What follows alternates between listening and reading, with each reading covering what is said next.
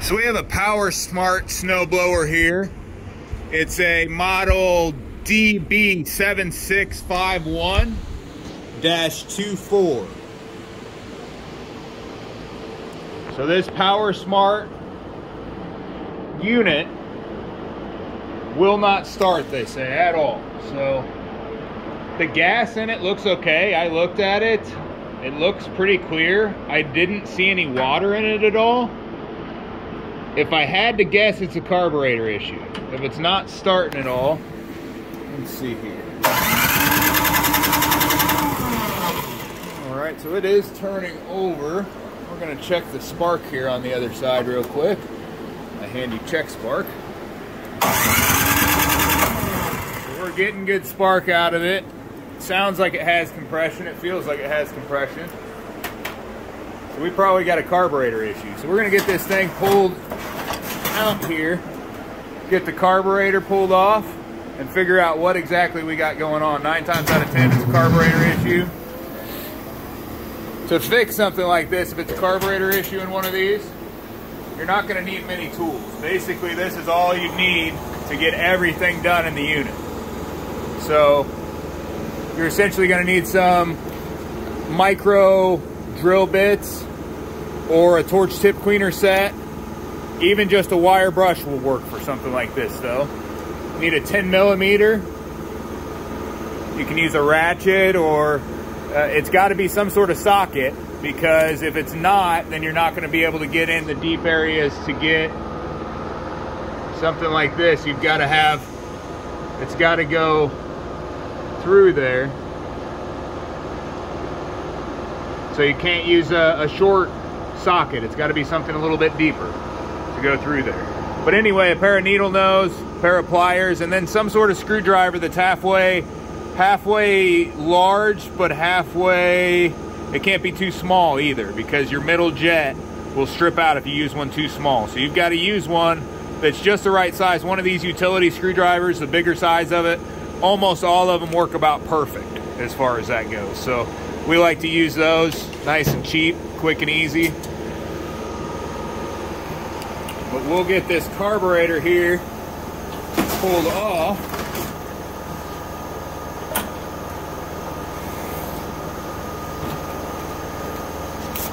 Basically, you got a couple right here in the front.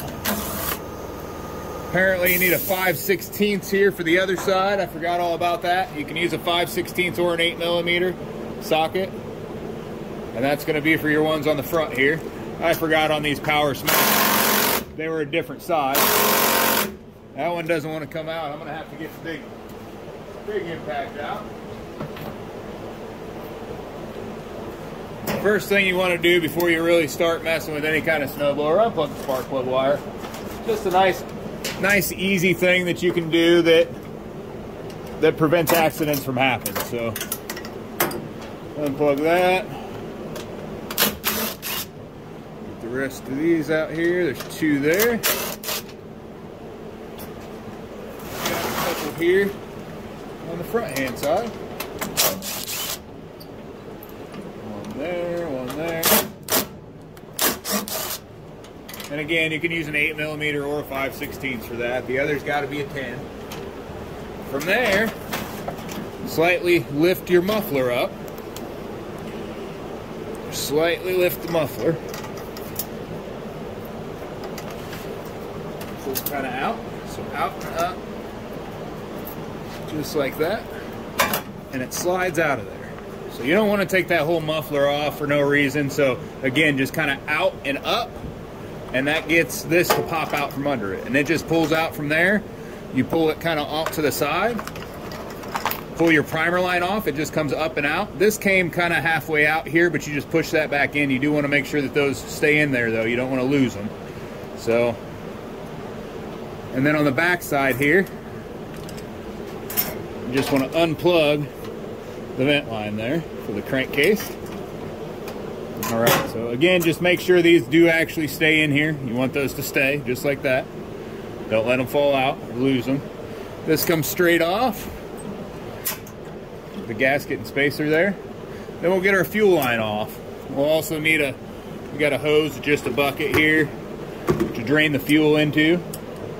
So what you do here with the fuel line,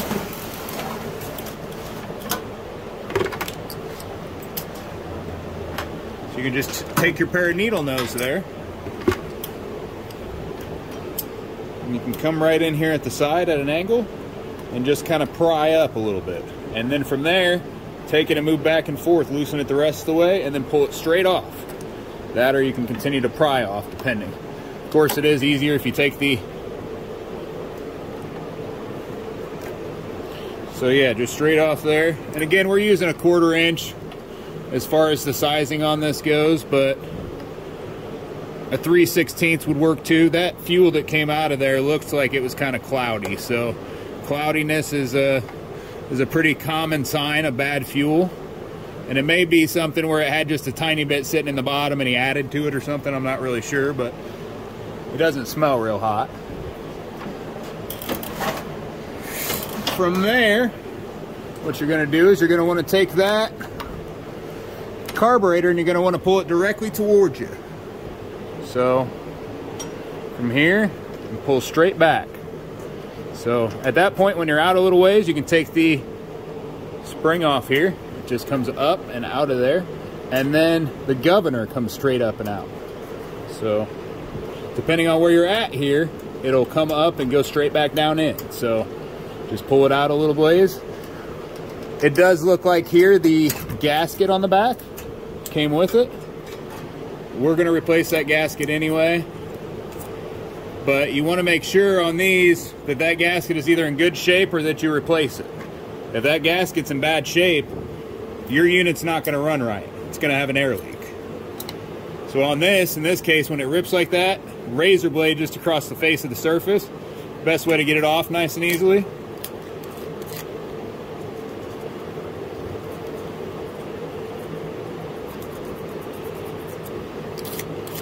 All right. So from there, we got the carburetor all off. I'll show you how to take it completely apart. We'll get it cleaned up and see if that's what we got going on here.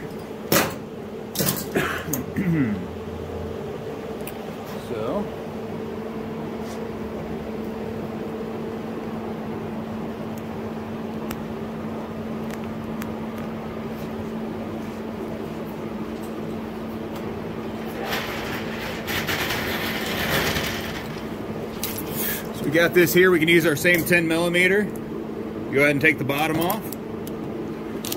Oop. Guess you got to switch it back to the 10 millimeter to use your same 10 millimeter. But anyway, I'm gonna put it down this way because this side will hold a little bit more of the fuel. I want to see kind of what was in the carburetor when we get to that point. Oop. I don't see anything in there whatsoever. Nothing. It's bone dry. Not a thing in the carburetor whatsoever. So what that means at that point is that your needle in your seat is stuck. So if you look right here, the needle in the seat there is stuck. So we're going to go ahead and take the pin out here. And then from there, you don't want to force this out of here because that needle down in there is stuck in there. So if you try to force this out, it's going to break. It's going to break this float. You're not going to do that. What you're going to do is you're going to take your needle nose pliers here and you're just going to grab and pinch and turn. So you're going to turn back and forth. It's kind of hard to get a hold of, kind of hard to do, but just kind of lightly turn back and forth.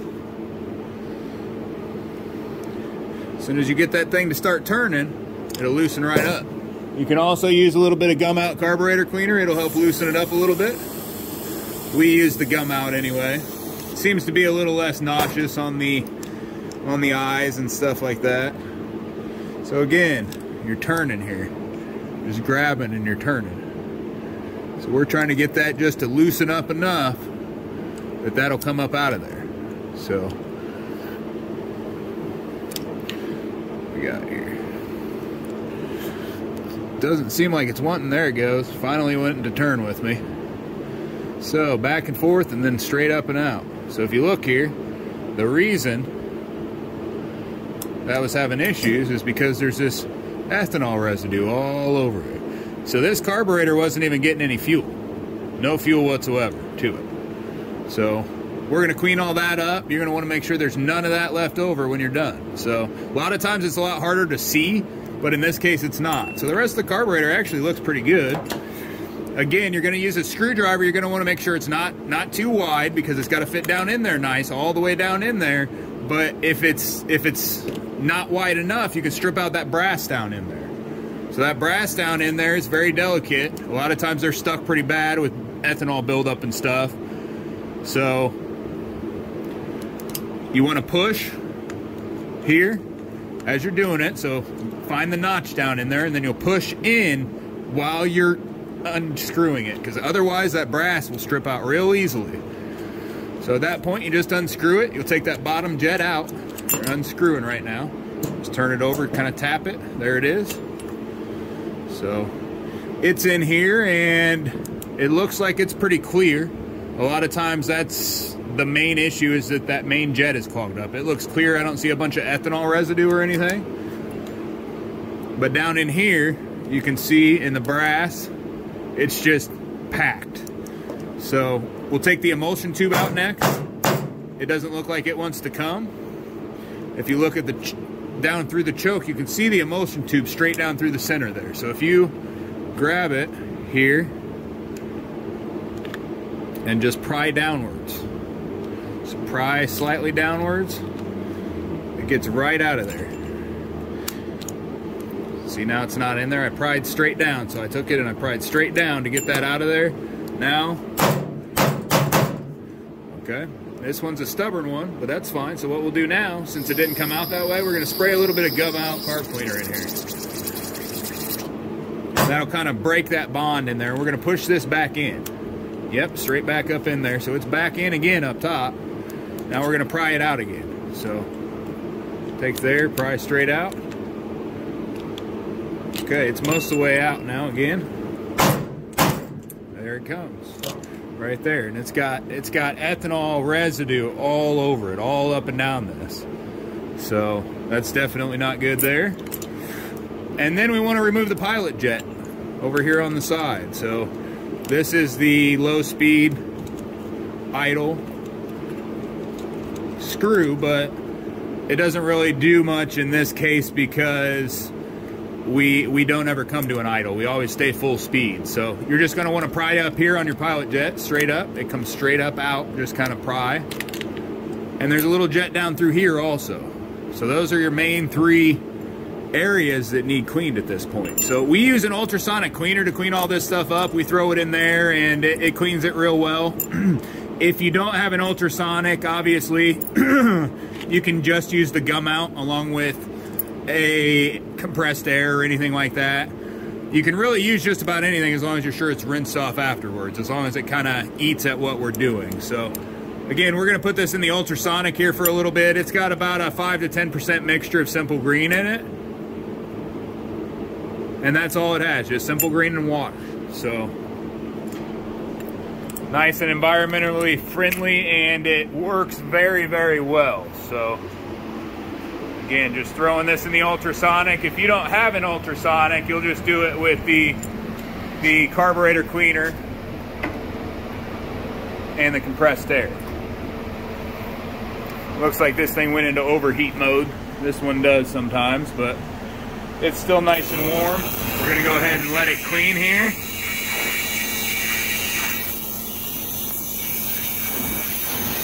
We'll let it clean off there. Come back and we'll get it all put back together. All right, so I've got it out of the cleaner here. I only put it in for about 5 minutes, but anyway, from here, you'll want to spray it off. Spray the whole outside off here. Get everything nice and clean, get all that water off there. There's a bunch of blue markings on this one for some reason. Then you're gonna want to get all down in these jets. So you're gonna want to spray down in there full. Want to get down in everywhere you can here. So, and then the jets here also.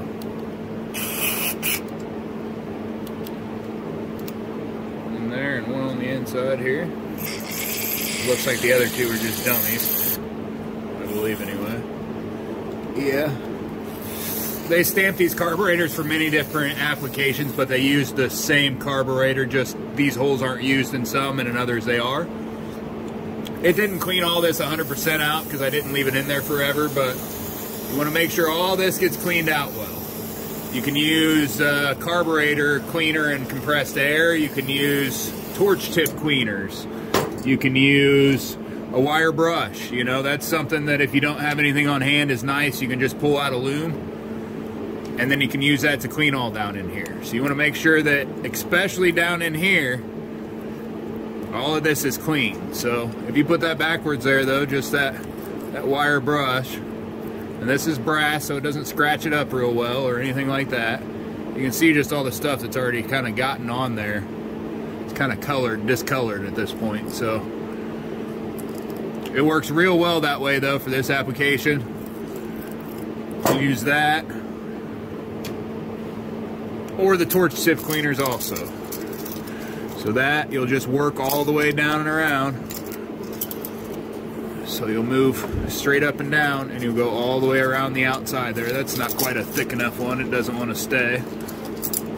But go just like this here. And just all the way around, straight up and down. And that's just, all you're doing is you're removing that ethanol buildup from around there so it doesn't keep that needle and seat from flowing back up again. So you're just going to go straight up and down and kind of work that off of there until it's gone. It takes a while sometimes. You got to kind of work at it, you know, do different various things, you know, go both ways with the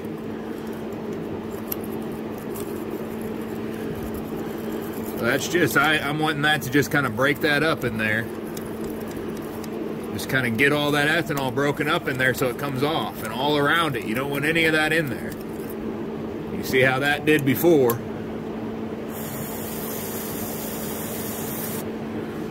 So when we're done, basically we want it all the way clean down through there. Shouldn't see anything on the walls down in there. You shouldn't see anything at the bottom down in there. It's nice and easy again to do with that wire brush. It just makes it super simple and it doesn't really cost anything. You know, that's one of my favorite methods. We do use the micro bits and things like that at points in times, but it just really depends on what kind of mood I'm in most of the time. Here, you can take this off and it just kind of pulls down and out. So it's got a spring on it. Take that off. Then you want to get this all cleaned up too. So either your fingernail or you can use your wire brush again, you know, to go around there. You don't want to wire brush the tip though. You want to stay away from the tip with a wire brush. So you don't want to scratch it and ruin it. But you want everything along there, especially against the corner, all the way around. You want all that stuff off of there. If any of that's left, it's going to just do exactly the same thing it did before. That's all you're going to end up doing, is being right back in the same boat with something like this. This is hardened, so it is nice and easy. Just a wire brush the top here, as long as you're not around the rubber tip. I like to use a fingernail too, just straight up and down.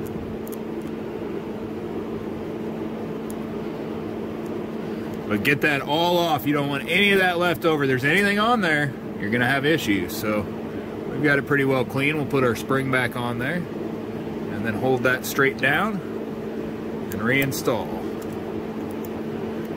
Now that we're back on there, should be just, yep, nice and simple there.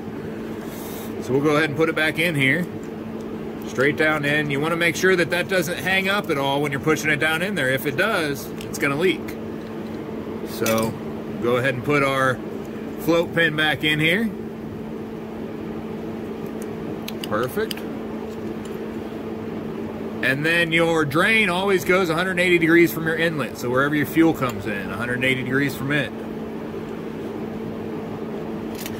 The jets here, you've got your emulsion tube here. If you look real close, you can see a bunch of holes in that. This isn't real It's pretty dirty. I only left it in for about 5 minutes or so, but it is definitely pretty dirty. So we're gonna go ahead and just scrub that off here to begin with. So we'll just take it and we'll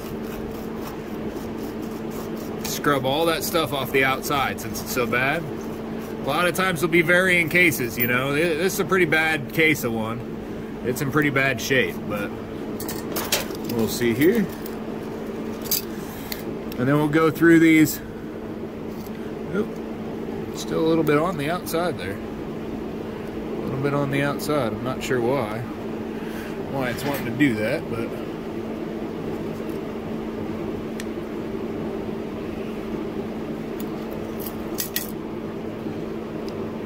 what we're going to do is we're going to take one of these and we're just going to poke in each one of these holes all the way across. Again, you can use torch tip cleaner, you can use a micro drill bit, you can use really anything to go through here. You just want to make sure these jets are completely clean. If they're not clean, it's not going to run right. So anything really works pretty well with this. Ethanol's not, I mean, it's not in there real good, but there's nothing really to help clean it out, you know, unless you can get it running to begin with, and sometimes that'll help clean it through. But again, just straight across in every single hole here through, and you'll want to clean and clean and clean.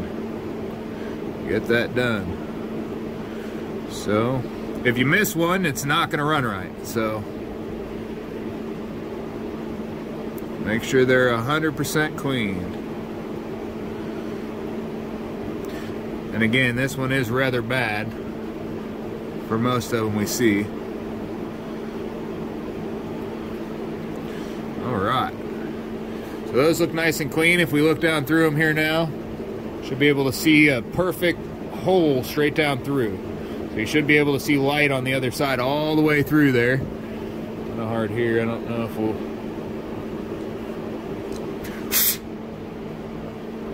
Oh yeah, it's definitely there. It's just hard to see here. There we go. See a perfect circle straight down through on these. That means that it's nice and clean. It's ready to be ran as far as that goes. You want to look down through here also. If it's dirty in there, also take your torch tip. That's what's nice about these, is they can get down on the inside here, and you can clean all that out too if there's anything on the inside there. In this case, I don't know that there was a lot, but again, check back down through again. Make sure you get a full hole through all these all the way down through. If you're not, it's not going to run right. So that one's good. Down here, you want to make sure that anything around this jet here is all clean. You want everything there, and you can use this, anything you want really, again, to clean it off. But get all that nice and cleaned off down there, all the way around. And then you can either use your torch tip cleaner or again your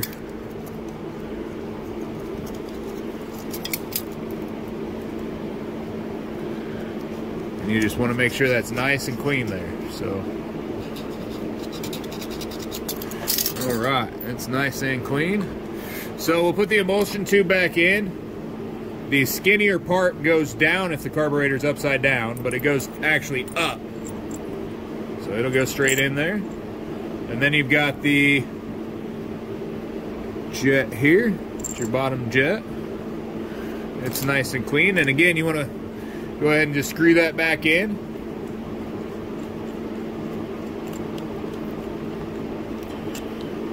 All right. Reinstall your bowl here. And again, 180 from the inlet is where you want the drain. 180 from the inlet. So we're going to go ahead and tighten that down here.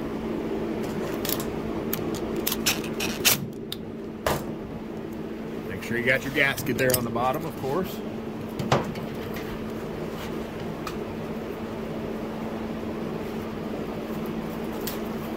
We're going to replace that back gasket. In this case, we're going to use a Honda 16221-ZH8 So we got the back gasket on there. That's that Honda gasket. We want to go ahead and put the pilot jet here. Make sure that it is clear by forcing something through it. So just like everything else, you want to run one down through, Make sure that it's clear, which it is. And then we're going to go ahead and put it back in the carburetor. You also want to make sure these O-rings all around here are good. Those should be in good shape. If they're not, it's not going to run right. So that'll just snap straight down in. And then you'll get your idle jet here, and you want that about halfway in. Again, it's not really being used, but you want to make sure if it tries to surge and pull back all the way, that it doesn't go all the way back. So about halfway in there again. Looking on the other side, it'll be just a little ways out. All right, throw it back up on there, just straight in. Then you'll throw your fuel line back on. I always like to start with the fuel line and make sure the fuel line is good. It's not cracked or anything around the edge here. You'll put your clamp back on, and then you'll go ahead and push it straight back down on the inlet. With the fuel line already being on there, it's nice and easy. You don't have to mess with it afterwards. So you'll put your seal there back on the spacer. And you can get this at any time. It's either at the beginning or now with the governor linkage here. So the spring went on, and then with the back here, again, forward to backwards, you want to make sure if you do it about halfway and push it straight down, it's a little bit easier than the way I just did it. But again, it's back on there. We'll go ahead and hook up our primer line here. Just goes there to the side, pushes straight down. Nice and easy there. Perfect. So then we'll get our adapter here on the front. Again, make sure that these are installed correctly. We'll go ahead and push that straight in here. Alright, attach our crankcase vent tube there. Everything there is all good to go. So from there, what we're going to have is we're going to choke this, and we're going to line it up with the hole here.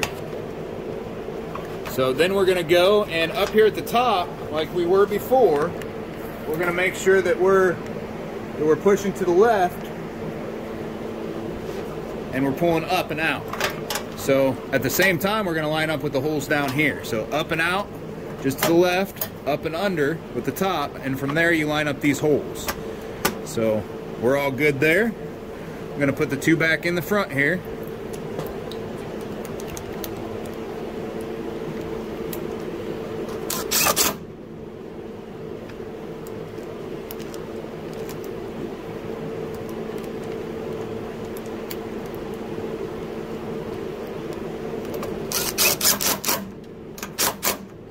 Tighten them down good, and then you've got the 8mm ones for the top.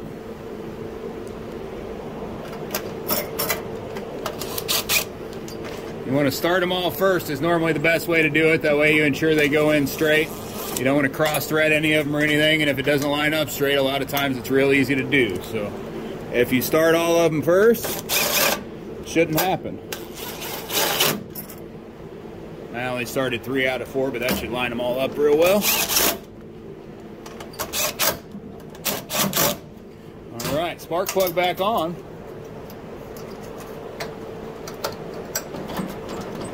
We're going to throw a little bit of gas in this thing. We're going to fire it up.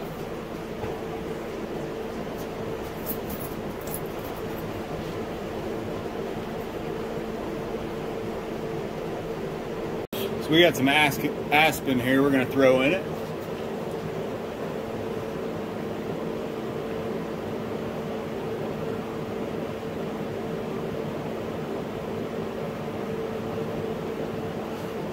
Should be enough to at least get it started there.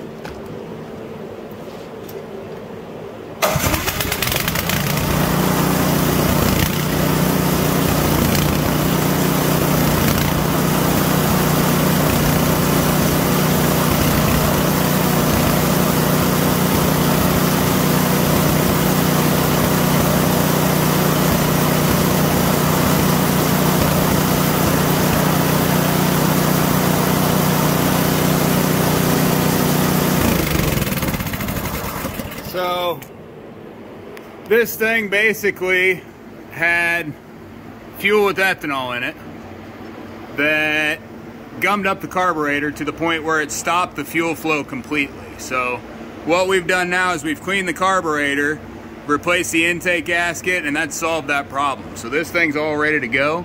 We're gonna change the oil and send it back out to the customer. Thanks for watching, like and subscribe.